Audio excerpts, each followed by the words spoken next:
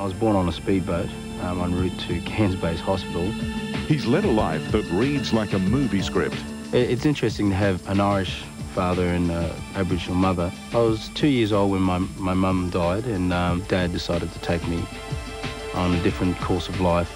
He got to school only as and when he could. He's a very, very bright, very clever young man. Patrick Johnson, the natural-born runner, tonight at 8. Following Australian Story, a Quantum special confronts the war crimes of the Ukraine and Bosnia.